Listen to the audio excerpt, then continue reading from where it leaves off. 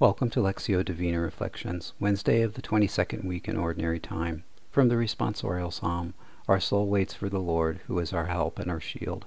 For in him our hearts rejoice, in his holy name we trust. Blessed the people the Lord has chosen to be his own. A reading from the Holy Gospel according to Luke. At daybreak Jesus left and went to a deserted place. The crowds went looking for him, and when they came to him they tried to prevent him from leaving them. But he said to them, "To the other towns also I must proclaim the good news of the kingdom of God, because for this purpose I have been sent."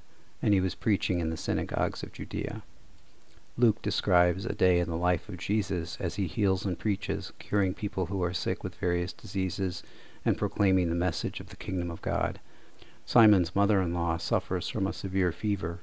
Jesus rebukes the fever, and she rises to serve Jesus and the disciples. Demonstrating authority over illness, Jesus shows compassion for those in need closest to him. Following this, as the sun sets, people bring to Jesus all who are sick or possessed by demons, and he lays hands on them, bringing immediate healing. The gathering of people shows the growing recognition Jesus received for his ability to heal people.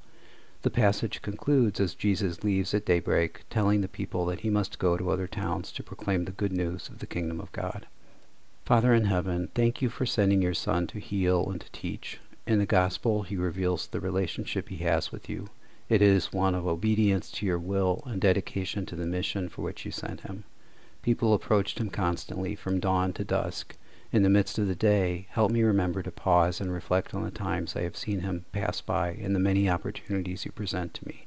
Help me also hear and do your will, bringing glad tidings to those who most need that, and to proclaim liberty to captives through the saving work of your Son. Glory be to the Father, and to the Son, and to the Holy Spirit, as it was in the beginning, is now, and ever shall be, world without end. Amen.